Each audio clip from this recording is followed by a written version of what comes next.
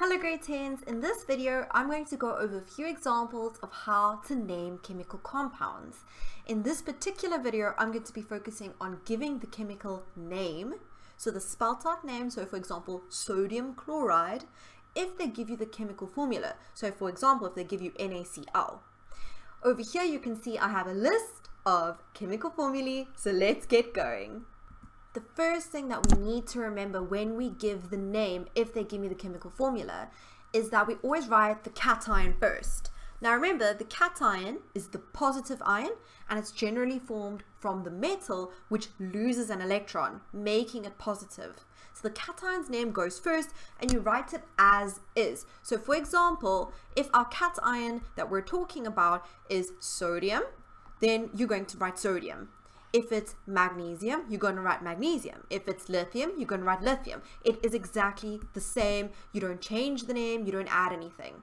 Then after the cation comes the anion. And remember, the anion is generally formed from the non-metal.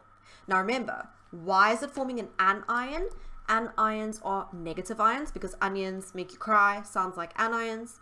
So it's negative because it has gained electrons. So the non-metals typically gain electrons and the name changes. So the way it is on the periodic table is not how we write it. So what I mean is we don't write sodium chlorine. No, we don't. And we know that. That just sounds wrong. It just sounds weird.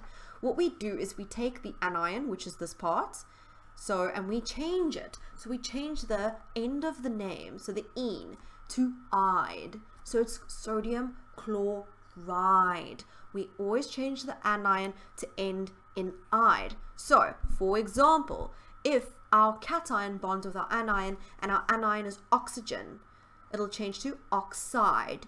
If it bonds with fluorine, it'll change to fluoride.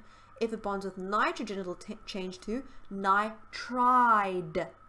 Don't get confused by nitrates. That's something different. Nitrogen becomes nitride. Phosphorus becomes phosphide. Sulfur becomes sulfide. It always changes to "ide". So let's actually do a few of these to practice.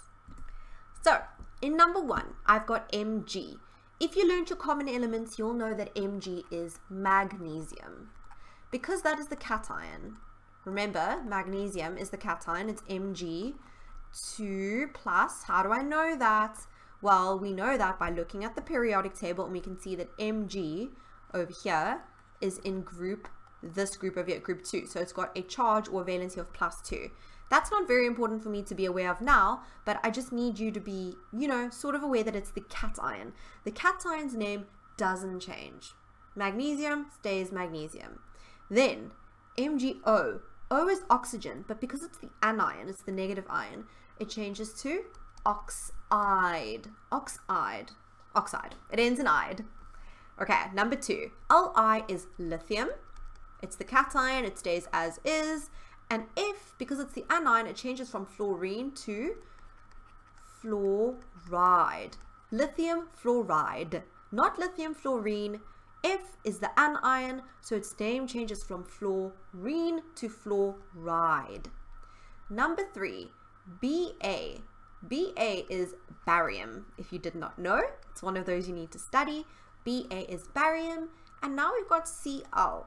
Cl is chlorine. Cl is chlorine, but when it bonds, it becomes chloride.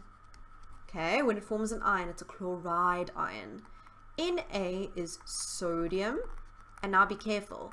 S is sulfur, but when we bond, it becomes sulfide. Some teachers may spell it with a PH. It's the same thing. But what is not the same thing is sulfates. So sulfide is when sulfur gains 2 extra electrons. So it's S alone over there, the S. You may have heard of sulfates. That is a polyatomic ion, which we'll get to in another video. But a polyatomic ion, it's basically 2 or more elements covalently bonded. So SO4, and it has a charge of 2-. That's sulfate. Sulfide is the S. Number 5, Li again is lithium, and P is phosphide. phosphide. Again, here I'm spelling it with a PH. If you spell it with an F, it's fine. But it is the anion, so it goes from phosphorus, P is phosphorus, it goes from phosphorus to phosphide. Remember that anion always ends in "ide." We will cover the last 5 in a video to come, so don't forget to like this video if you enjoyed this, comment down below what you would like to see next, don't forget to subscribe.